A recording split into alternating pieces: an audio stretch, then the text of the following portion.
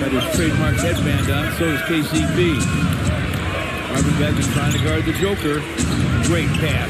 Reggie Jackson by himself, and he buries it. With James Cunningham, just get him in different spots. Makes it much harder to scout him, even harder to defend him. He has it topside, puts it on the deck, gets to the basket. Great touch. Wow. That was Andy Nagy who teed him up. Nagy, Trey Maddox, and Curtis Blair have the whistles.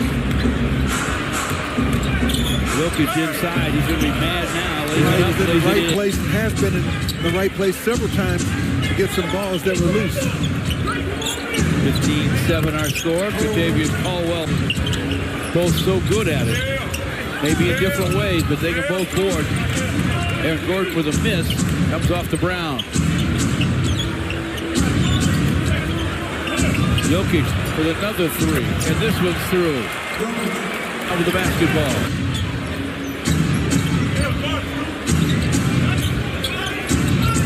Joker looks down deep. Kentavious Caldwell-Pope used that length to score. Got away.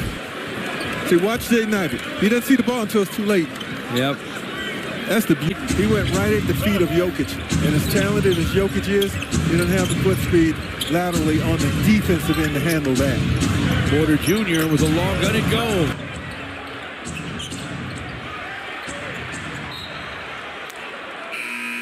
Jokic had the basketball. He's hot. You better be careful. Oh boy. This. Another technical and bye-bye. This is a foul. I don't think it's a tech, or is it a tech?